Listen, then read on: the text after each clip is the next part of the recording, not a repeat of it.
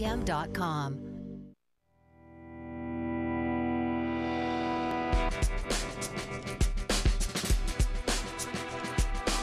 This is a movie I have to watch every couple of years. I love this film for many reasons. Every frame really is a piece of art. It's really storytelling done so well. It's just a great movie. And essential. The Haunting, 1963. This is a very artfully done horror film. I love in the middle of West Side Story and The Sound of Music comes this film, which is so different for Robert Wise. The Haunting is really a testament to the beauty of black and white cinematography. This is a movie which allows an audience to scare themselves. You wouldn't believe this, but 5 minutes ago I left this door wide open so you could find your way. It closed by itself.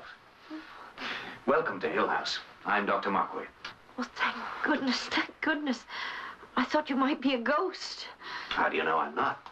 The Haunting, 1963. Another great director that we're visiting this session, Robert Wise. Who, you know, this is a thriller horror film that we're talking about, but he, you know, had directed West Side Story and The Sound of Music. This came right in between the two of them, yeah. I think that's one of the things that makes it even more compelling for me, that it came from this filmmaker who was making such a different type of genre of films, and that's one of the things that excites me most about this. Yeah, even if you don't like scary movies, this one you might find quite enjoyable, because it also has some wonderful actors. The late Julie Harris from East of Eden and other films, but a great Broadway actress. She's wonderful in this movie. She plays her character all the way. Yes, absolutely. And there's Claire Bloom, great Yeah. British actress.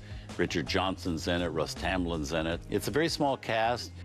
It's also, I think, a great testament to the value of black and white cinematography. Absolutely. Because this movie in color wouldn't have nearly the eerie, chilly feel that it has, which is necessary because, as somebody says in the movie, this is a house that was born bad. Yeah.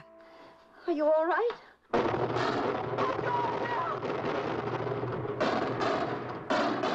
It's against the top of the door.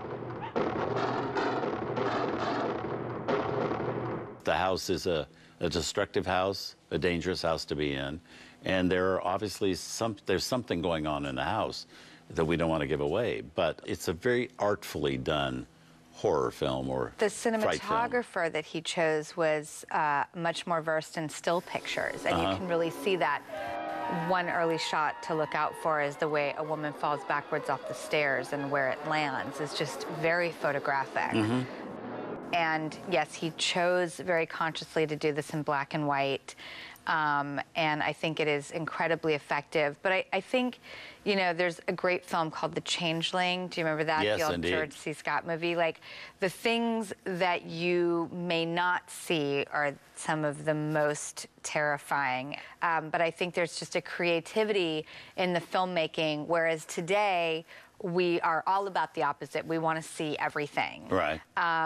But there was a film called The Blair Witch Project, which, again, I hate scary movies, but the end of the film is just this one shot where you don't see much, but the image is so terrifying. And I think that you can really scare people so much more by them scaring themselves. And I think it was this school of filmmakers. So there's some moments in this film where that certainly applies. Yeah, that really taught that to everybody. Well, let's see the film. Okay. Here it is, a movie based on Shirley Jackson's novel, The Haunting of Hill House, movie directed by Robert Wise from 1963, The Haunting.